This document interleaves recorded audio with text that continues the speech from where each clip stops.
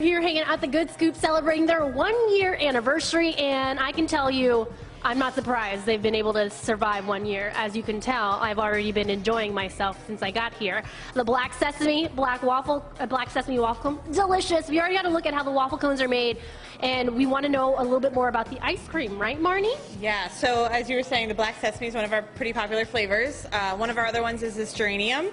So it's made out of geranium flour. It tastes a little bit like rose water or like lychee. It's definitely one of our most popular flavors. Now, they actually have all of this organically made by a woman out in the Bay Area. Correct. So everything here is like natural flavorings, natural ingredients, natural items. It's pretty good. Makes sense, the Good Scoop. Yeah, exactly. Nothing's artificial. It's all real. It's delicious. We have some interesting flavors going on today.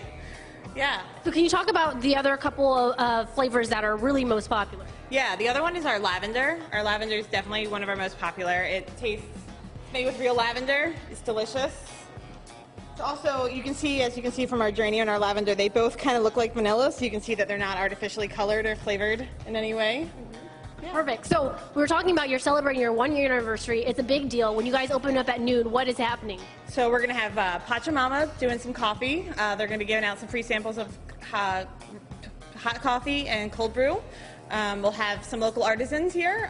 Crew Chocolate's going to be giving out samples and talking about how she makes her amazing chocolate. We'll have local artisans as well, just selling some of their wares. All the friends we've made throughout the year are coming back. I love it. It's going to be a big celebration, so everybody is welcome to come on down. And again, I'm telling you, it's worth the wait. Awesome. And they are holding that fundraiser